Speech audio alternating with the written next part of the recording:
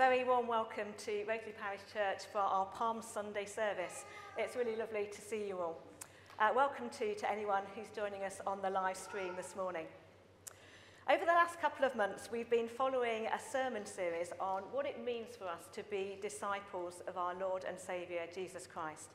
And today we consider how we can know God's love that was demonstrated so completely at the cross. Before our first hymn, which is based on the events of Palm Sunday, I'm just going to read a few verses from Mark's Gospel to set the context. So this is Mark chapter 11. As they approached Jerusalem and came to Bethphage and Bethany at the Mount of Olives, Jesus sent two of his disciples, saying to them, "Go to the village ahead of you, and just as you enter it, you will find a colt tied there, which no one has ever ridden. Untie it and bring it here. If anyone asks you, 'Why are you doing this?' say, 'The Lord needs it, and will send it back here shortly.'" They went and found a colt outside in the street, tied at a doorway. As they untied it, some people standing there asked, "What are you doing, untying that colt?" They answered as Jesus had told them to, and the people let them go. When they brought the colt to Jesus and threw their cloaks over it, he sat on it. Many people spread their cloaks on the road, while others spread branches they had cut in the fields. Those who went ahead and those who followed shouted, "Hosanna! Blessed is he who comes in the name of the Lord. Blessed is the coming kingdom of our father David. Hosanna in the highest heaven." So let's sing together as the crowds did that day. "All glory, Lord, and honour to thee, Redeemer King, to whom the lips of children made sweet hosannas ring." Please stand to sing.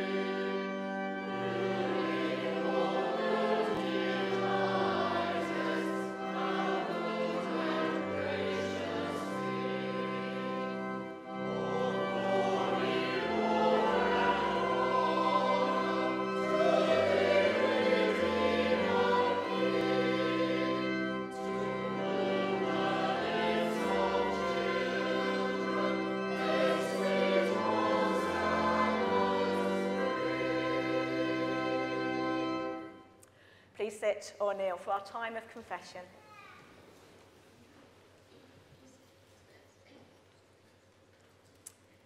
We've just been praising Jesus as the crowds did on the first Palm Sunday, and what a wonderful occasion that must have been.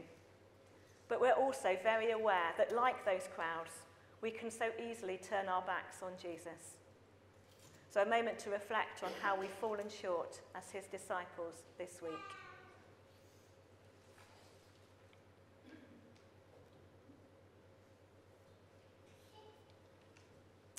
Almighty God, we confess that we often have taken the easy way of the world rather than your way, and so have grieved your heart of love. We have been slow to admit that we are not our own, but belong to you. In your mercy, forgive us and help us. We have been unwilling to see that we are bought with the price of Christ's blood. In your mercy, forgive us and help us. We have been unprepared to live out our lives as your servants. In your mercy, forgive us and help us. Raise us by the power of your love and fill us with the joy of your Spirit. Through Jesus Christ, our Lord. Amen. May the God of love and power forgive us and free us from our sins, heal and strengthen us by his Spirit, and raise us to new life in Christ our Lord. Amen. And the collect for Palm Sunday. Almighty and everlasting God, who in your tender love towards the human race sent your Son, our Saviour Jesus Christ, to take upon him our flesh and to suffer death upon the cross, grant that we may follow the example of his patience and humility, and also be made partakers in his resurrection. Through Jesus Christ, your Son, our Lord, who is alive and reigns with you in the unity of the Holy Spirit, one God, now and forever. Amen. Our second hymn today focuses on Jesus' love for us, demonstrated throughout his journey to the cross. Love to the loveless shown, that they might lovely be. So please stand to sing. My song is Love Unknown.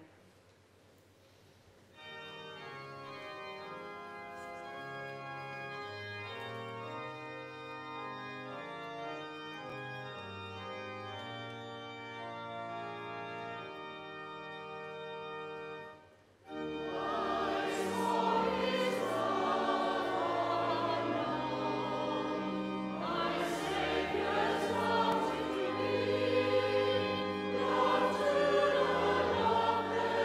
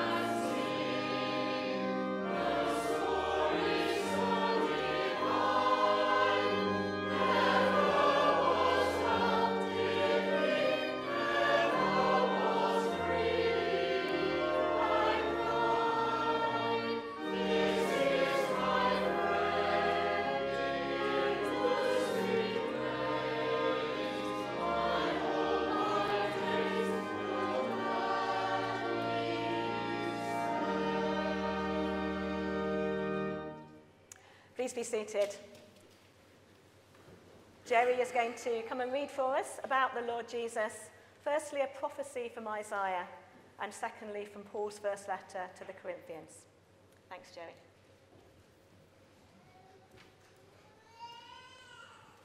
Yes, the first reading is taken from Isaiah chapter 53, beginning at verse 7, and that can be found on page 742 of the Pew Bible. Isaiah 53, verse 7. He was oppressed and afflicted, yet he did not open his mouth. He was led like a lamb to the slaughter, and as a sheep before its shearers is silent, so he did not open his mouth. By oppression and judgment he was taken away. Yet who of his generation protested? For he was cut off from the land of the living. For the transgression of my people he was punished. He was assigned a grave with the wicked and with the rich in his death, though he had done no violence, nor was any deceit in his mouth. This is the word of the Lord. We then turn to the second reading, which can be found on page 1151 of the Pew Bible. This is 1 Corinthians 10, verses 16 to 17, and then verses 23 to 26 in chapter 11.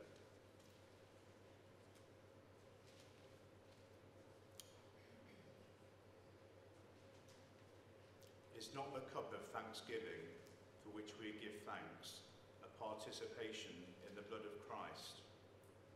And is not the bread that we break a participation in the body of Christ?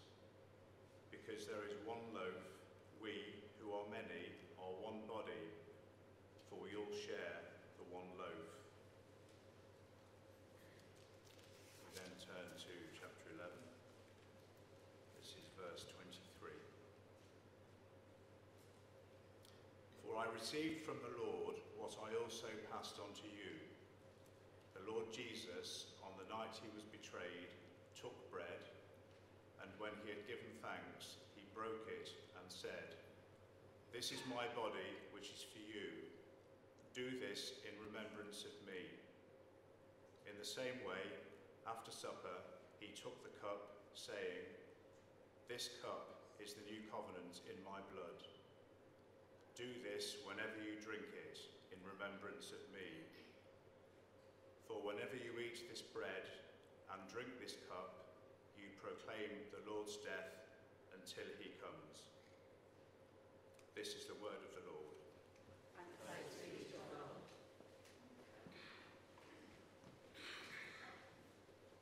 Before Rob comes to preach for us, let's respond to the words of Scripture by standing and declaring our faith in the words of the Creed.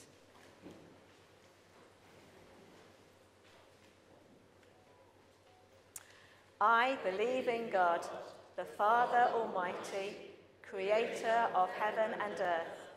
I believe in Jesus Christ, his only Son, our Lord, who was conceived by the Holy Spirit, born of the Virgin Mary, suffered under Pontius Pilate, was crucified, died, and was buried. He descended to the dead. On the third day he rose again. He ascended into heaven. He is seated at the right hand of the Father, and he will come to judge the living and the dead. I believe in the Holy Spirit, the Holy Catholic Church, the communion of saints, the forgiveness of sins, the resurrection of the body, and the life everlasting. Amen. Please be seated.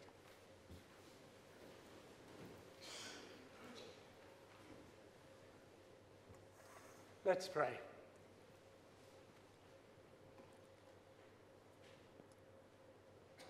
Heavenly Father, this morning, as we think about Jesus heading into Jerusalem on the way to the cross, we thank you for the memorial of those great events that you've given us to sustain us in our faith. We pray now that as we look at the Apostle Paul's words about this, you would speak to our hearts. In Jesus' name, amen.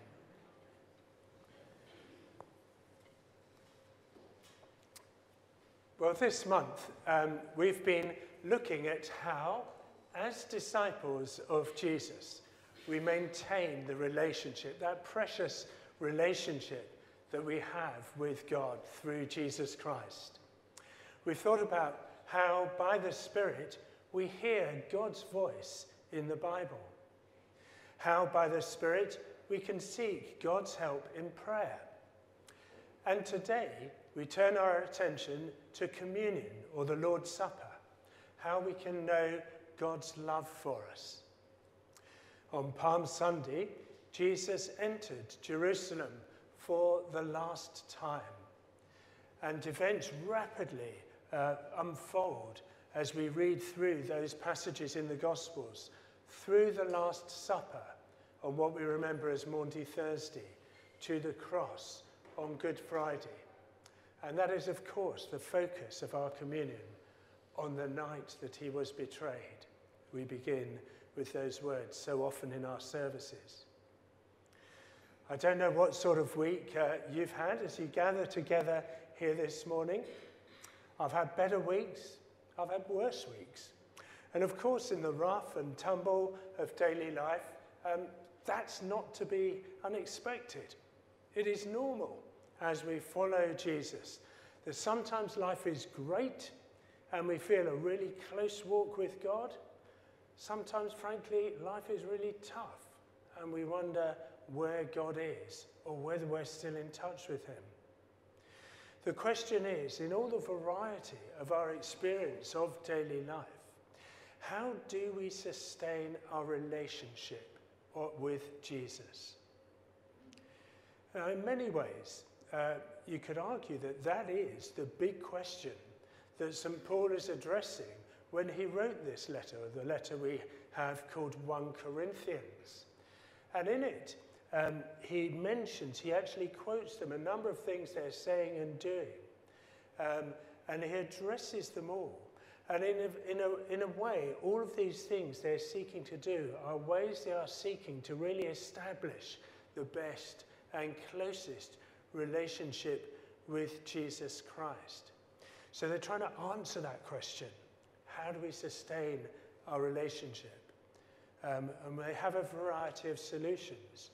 I'm not going to ask you to turn back through it all at the moment, but you may want to read some of these later. In chapter 3, they thought the answer was to get the right leader. And so they ended up divided over whether Paul or Peter or Apollos was the real deal. In chapters 5, 6, and 7, they sought the answer in enjoying all the pleasures of the world, leading to all sorts of ungodly behavior. In chapters 12 to 14, it's all about healings, miracles. And in the midst of all of this, we find chapters 10 and 11, where Paul teaches us about communion. In chapter 10, they're warned at the beginning of chapter 10 to learn from the example of Israel's history. He begins chapter 10, "For I do not want you to be ignorant of the fact, brothers and sisters, that our ancestors," and he goes on to talk about what they went through in the wilderness. Life was tough. They'd experienced the amazing events of the Exodus, the ancient Israelites, and they were in the wilderness. And they were wondering, where is God in all of this? How do we sustain our relationship with God? And they took their eyes off God and chased after all sorts of other things, as the Corinthians in their generation were doing, and as we may be tempted to in our day.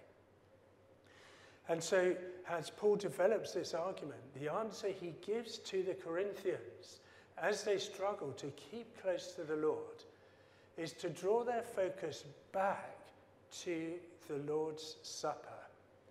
This is the place to sustain a close relationship with the Lord and to know his love for us. So to help us to see why, I want to focus on 3 words this morning: a remembrance, a promise, and a presence. So looking at that bit Jerry read from chapter 11 first, in verse 23, a remembrance. In that verse 23, Paul takes us back to the very words that Jesus gave him and commissioned him to faithfully pass on. I received from the Lord what I also passed on to you. And at the heart of what follows is Jesus' command, twice repeated in verse 24 and 25. Do this in remembrance of me. And what is it that we are to remember? That Jesus' body was broken and his blood was shed. In other words, we are to remember his death. Yes, even his death on the cross, as was prophesied in our first reading from Isaiah. Why is it so important to keep remembering this? After all, I suspect for nobody here is this their first Palm Sunday. It's not the first time you're going through the events of Holy Week and Easter this coming week. We know the story of what happened there. Why is it so important to keep remembering? It is because without doing something tangible, we are so prone to forget. And if you think about it, in our normal lives, we do all sorts of things to help our memory, to help us remember things which, of course, we already knew. People put things on their fridge magnets, on the fridge, memos, a knotted handkerchief. When I was teaching, and in the bustle of a day, pick up something important, I'd often just write it on the back of my hand. Even in preparing this talk, it's not that I don't know what I'm saying, but the very act of writing it down helps cement it in my memory. I know from the years of experience being here with you, if you tell me your name at the door and I write it down, I'm much more likely to remember your name next time than if I simply commit it to memory and hope it's still there next time I see your face. And having written it down, even if I never read that memo, I know I'm much more likely to remember your name. I've done something tangible, which helps cement it in our minds.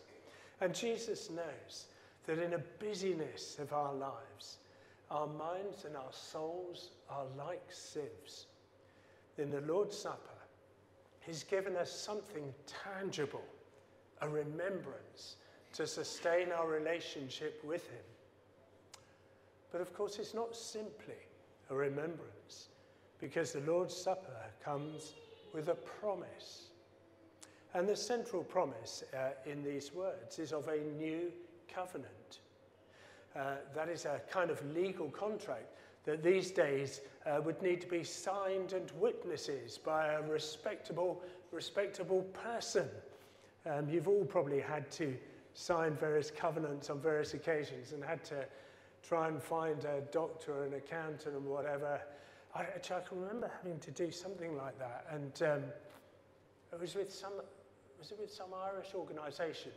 And this doesn't say anything about Roman Catholic priests in Ireland, I'm sure, but vicars weren't on the list of acceptable, honourable people for this Irish company to witness their thing. But anyway, that's completely an aside. Sorry, where am I?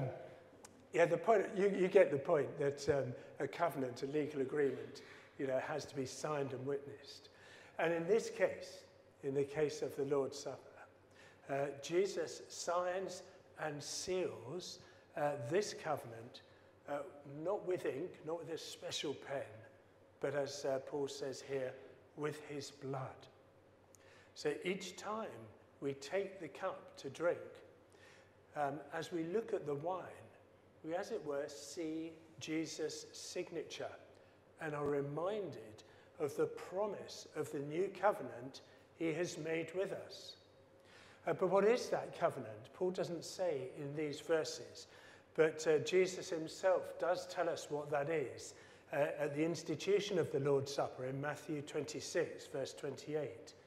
This is my blood of the covenant, which is poured out for many for the forgiveness of sins. And many centuries earlier, the prophet Jeremiah had foretold that the Lord would make a new covenant in Jeremiah 31:34. And in it, the Lord says, "For I will forgive their wickedness and remember their sins no more." That's what the promise is. The promise that our sins have been dealt with by the sacrifice that was described in Isaiah 53 in our first reading. So in communion, our relationship with Jesus is sustained by the reminder that our past, however messy it has been, and the reason we can have confession at the start of every service is that we recognize that for every one of us, there is mess in our lives, day by day, week by week. However messy that has been, it has been dealt with. It has been forgiven, washed clean, a clean slate.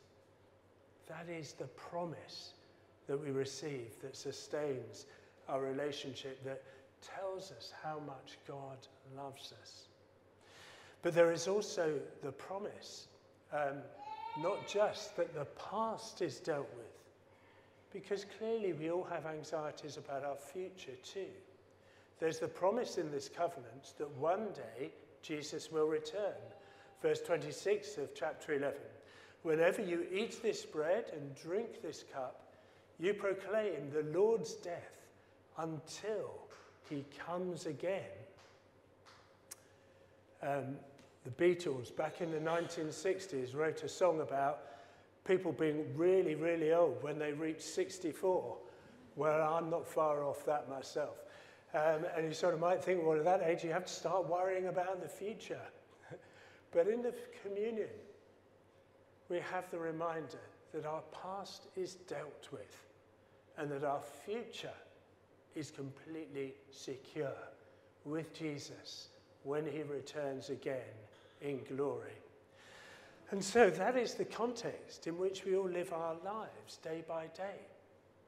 What is behind us, the past, is absolutely dealt with because God loved us so much. He gave his son to forgive us our sins. And our future is totally secure because he loved us so much. He's prepared a place for us with him, through faith in him, in glory. It is so often, isn't it, our sense of guilt about what we've done in the past.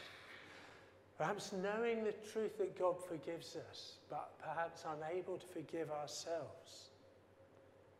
But also our anxieties about our future that rob us of the peace of knowing that we are loved by God and we are sustained by him.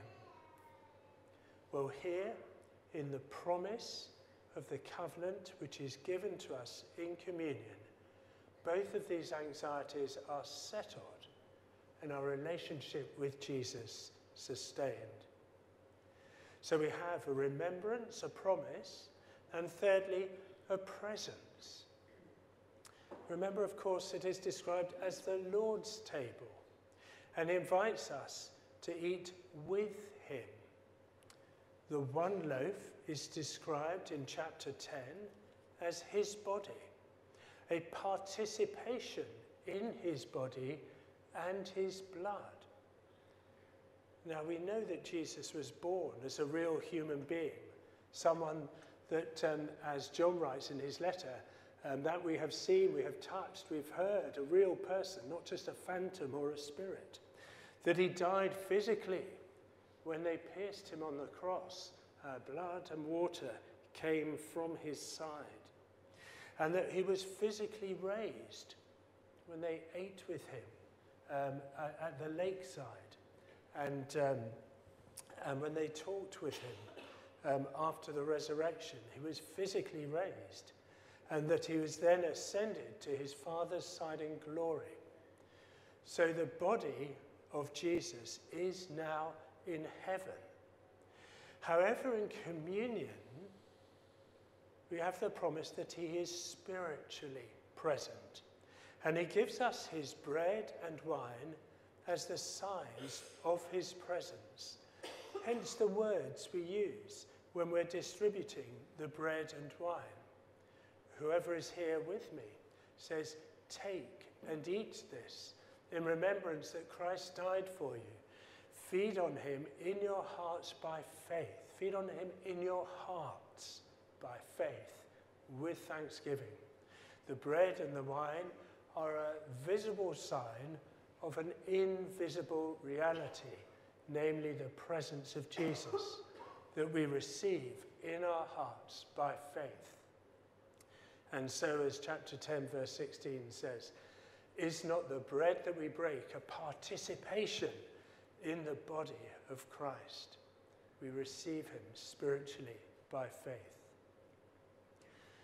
So the Bible's answer to sustaining our weary souls through the challenges and distractions of daily life isn't to chase miracles, spiritual experiences, special leaders, pleasures of the world, but communion, the Lord's Supper, the remembrance, the promise, and the presence of our Lord Jesus Christ.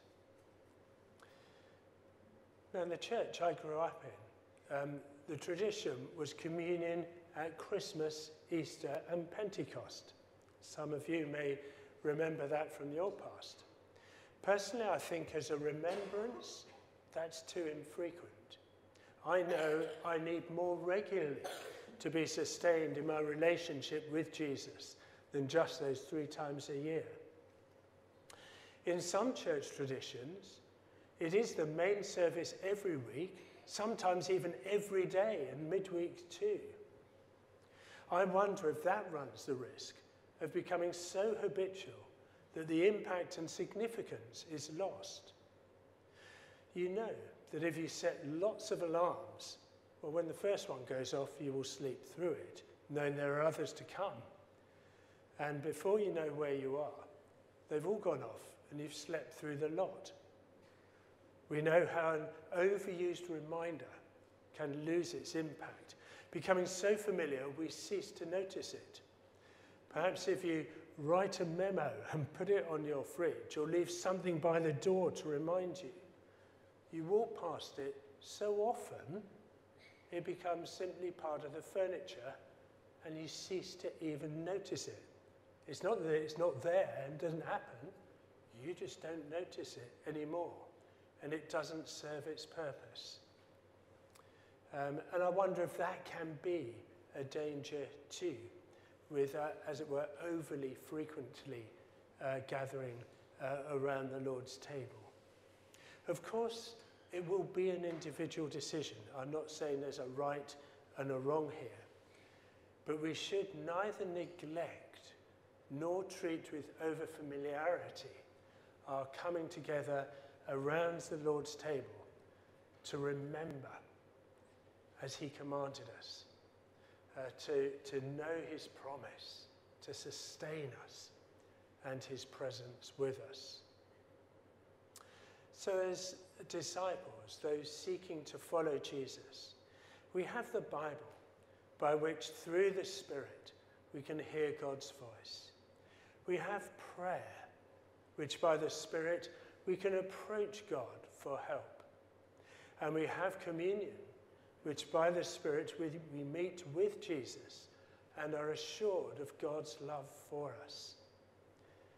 These are 3 key means of God's grace that the Lord has given us to sustain us in our relationship with him as his disciples and to protect us against the folly of taking our eyes off him, as the ancient Israelites and Corinthians were tempted to do.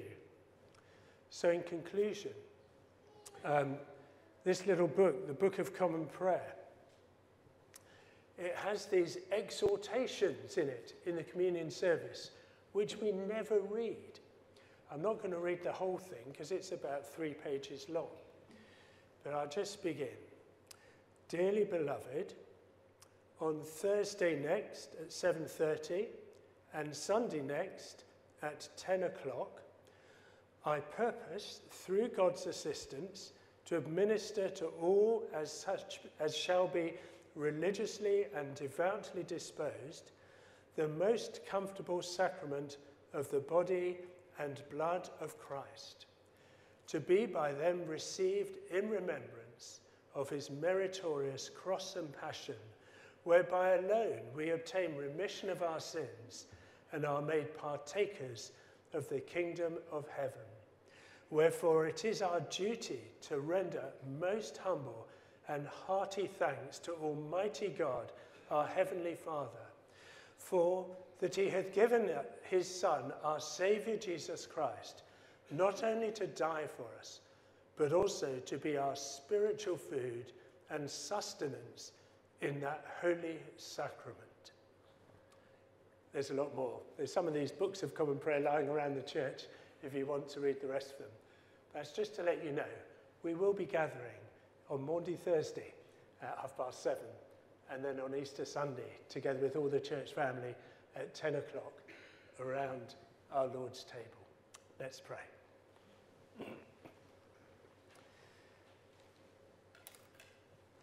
Heavenly Father, we thank you that you know our weakness and that you haven't just provided for us a glorious Saviour, but also the means by which to sustain us in knowledge of your love and in relationship with him.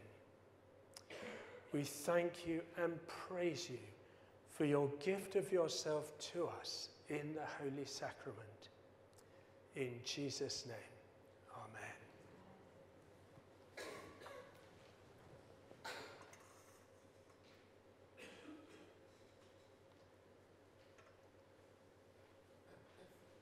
Thank you, Rob. To help us reflect on and respond to what we've just heard, we're going to sing a hymn that we would normally sing at a communion service. Behold the Lamb who bears our sins away, slain for us. So please stand to sing.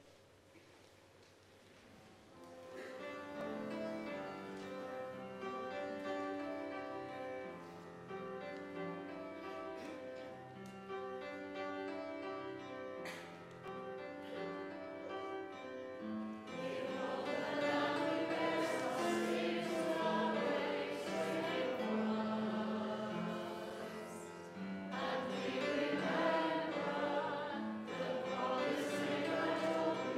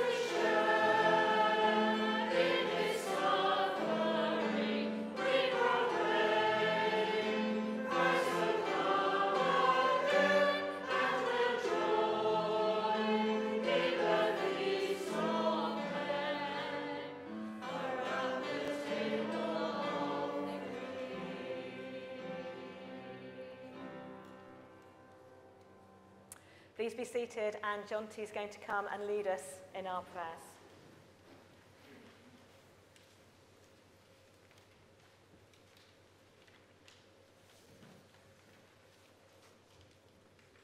Let us pray. I'm going to take some words from one of our hymns this morning as a framework for our prayers. Also, when I say, as we share in your passion, please respond with, raise us to new life. As we share in your passion, raise us to new life. Behold the Lamb who takes our sins away. May we find forgiveness at the cross. Thank you, Lord, for Passion Week. Thank you for communion that helps us to remember. Help us through the services and reflections to remember your ultimate sacrifice that allows us to be forgiven at your cross. Help us as reborn Christians to light the way for others to see and experience the life-changing message of Easter. As we share your passion, raise us to new life. That all may enter in to receive the life of God. We pray for the Easter Holiday Club, for strength and inspiration for the leaders, and that the children attending may feel welcomed and learn the true meaning of Easter, beyond the chocolate and the bunnies. As we share your passion, raise us to new life. So we share in this bread of life. We continue to pray for insight and wisdom as the details of the Minster communities continue to be fine-tuned. We also pray for Rob and the whole ministry team here in Rothley, and Bishops Martin, Saju, as well as our previous Bishop of Loughborough Gooley, now Bishop of Chelmsford. Continue to support and guide them in their challenging roles. As we share your passion, raise us to new life. The wounds that heal. We pray for all those who are ill, in mind, body or spirit, particularly those awaiting medical results or who are awaiting operations. We pray for King Charles and the Princess of Wales, and that her public courage may give solace for those facing difficult times, especially remembering Jill Oliver and Vanessa Baker. As we share your passion, raise us to new life. He drained death's cup that all may enter in. Lord, we pray for all those areas of conflict around our world today, in Haiti, Sudan, Yemen, especially the desperate scenes from Gaza and Ukraine, and for all those affected by the terrorist attack in Moscow. Lord of all hopefulness, may the peaceful revolution of the Easter message be an inspiration for those seeking an end to conflict. As we share your passion, raise us to new life. And so with thankfulness and faith, we rise to respond and to remember our call to follow. Send us out, Lord, in this special week to carry the hope-filled message of Easter to our families, our workplaces, and our village. As we share your passion, raise us to new life. And we conclude our prayers with the prayer that Jesus taught us. Our Father in heaven, hallowed be your name. Your kingdom come, your will be done, on earth as in heaven. Give us today our daily bread. Forgive us our sins, as we forgive those who sin against us. Lead us not into temptation, but deliver us from evil.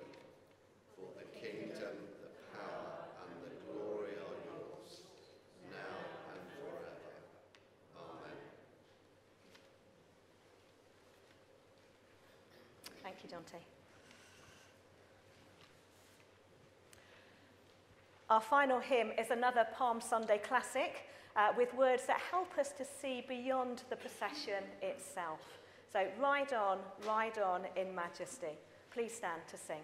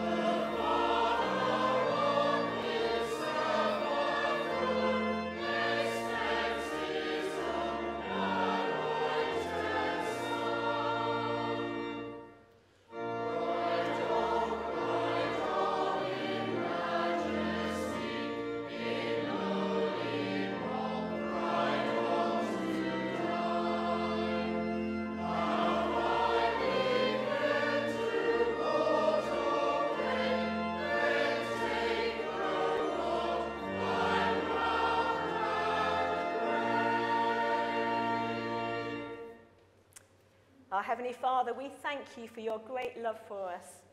Please accept our grateful offerings given through our banks and through the collection plate here. We pray that the gifts we've given will be used wisely to further your kingdom. In Jesus' name, amen. Please be seated.